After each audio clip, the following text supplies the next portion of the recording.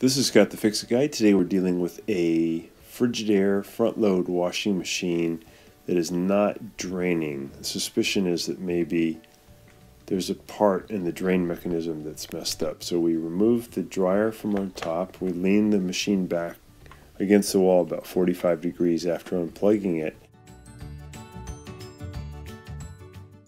And now we're going to be removing the hose clamp that holds on the upper part of the hose that comes off of the tub. So the plastic tub has a black hose that brings it down to the drain. We're going to be removing the upper part of that hose. So we leaned it back. Going to be using a bowl to get out as much water as we can first. That way when we remove the hose clamp and the upper part of the rubber tube, there won't be much leaking out. So we've got lean back against the wall.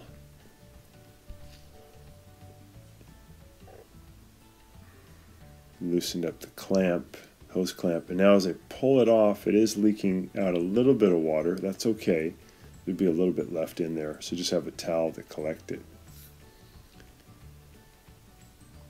And then once you get it back, you can find some stuff's caught in there, and you can pull out this plastic thing that grabs a hold of coins. Anytime I move an appliance, debris. This is probably about 10 years worth of stuff got collected in here.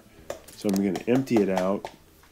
Wow. And then I'll just rinse it and wash it, and then I'll install it back in the washing machine. But that's why it wasn't draining. This thing was full of junk that had accumulated over the years. It was just draining slower and slower to a point where it finally didn't drain at all. So I'm just rinsing that. I'm going to come back over and put that back into that rubber hose, the large rubber hose.